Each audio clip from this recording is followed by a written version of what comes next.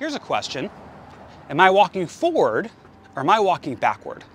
This may sound like a silly question and one you obviously know the answer to, but without your conscious awareness, your eyes, along with your brain, are making dozens of instantaneous calculations to determine where I'm headed. This is depth perception. The ability to judge how far objects are away from you, the ability to see the world in 3D as opposed to a 2D flat surface. In this video, we're going to talk about all the depth cues we use to make sense of the world around us.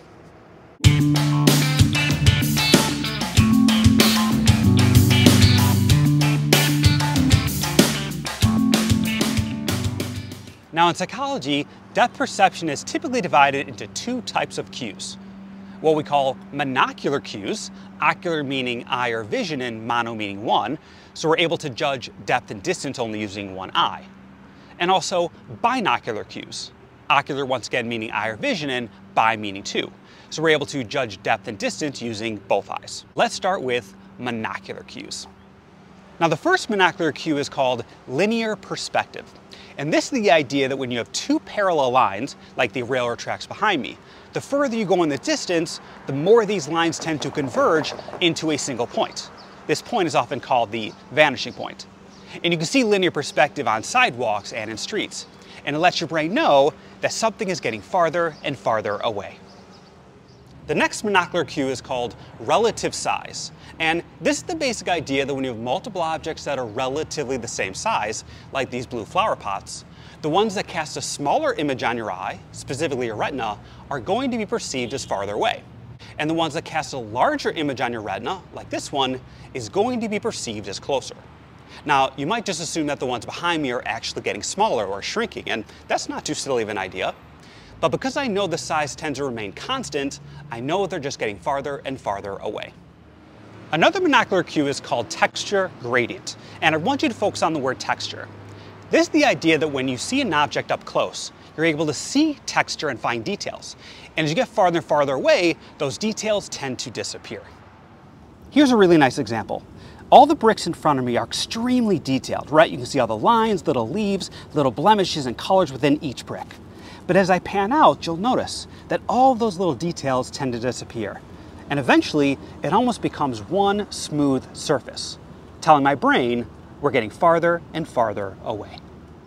One monocular cue artists love to use in their drawings and paintings is light and shadow.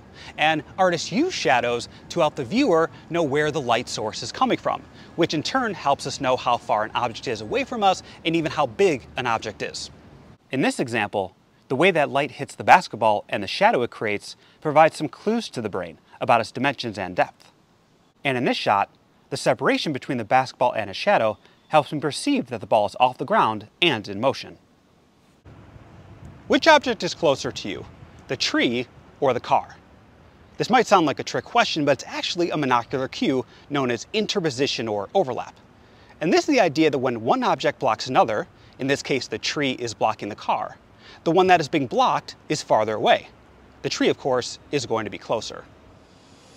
Looking at these two garbage cans, we can actually see two monocular cues. Interposition, I know the one on the right is closer because it's partially blocking the one in the back, and also light and shadow. Because the shadow's on the left, I know the light source is coming from above and to the right.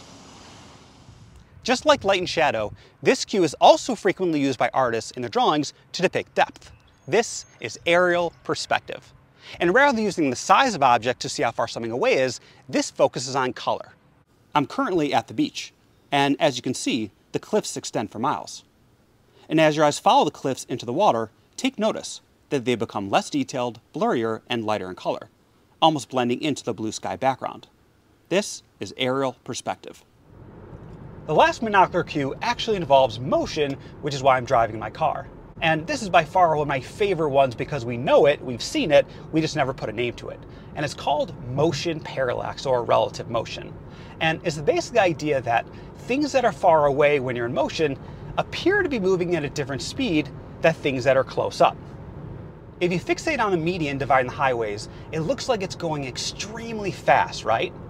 But then when you fixate on the trees in the background, it looks like it's going relatively slow.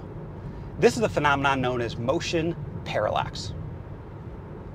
So now that we've covered monocular cues, judging depth and distance only using one eye, let's focus on binocular cues, understanding depth perception using both eyes. And there's two we're going to focus on. The first binocular cue is called convergence. And this is the idea that as you get closer and closer to an object, your eyes begin to converge or get closer together, almost getting cross-eyed, signaling to your brain this object is really close. As you get farther and farther away from an object, your eyes begin to spread apart, signaling to your brain something's getting farther away. You can actually feel convergence. Notice as they get closer and closer to the stop sign, both eyes begin to come together, feeling a little strained. And as they move away, both eyes begin to move apart, signaling to your brain we're getting farther and farther away. The last binocular cue is known as retinal disparity.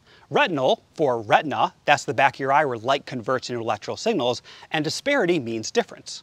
So retinal disparity is the idea that each eye sees a different angle of an object. Your brain combines those images together to create a clearer picture of the world. Your left eye is most likely seeing this image. Your right eye is most likely seeing this image. And when you combine them together using retinal disparity, you get a clear picture of the world. To recap, our eyes along with our brain have evolved to detect dozens of cues to process depth perception. From monocular cues, like linear perspective, texture gradient, relative size, to binocular cues, which is critical to seeing the world in 3D, like convergence and retinal disparity.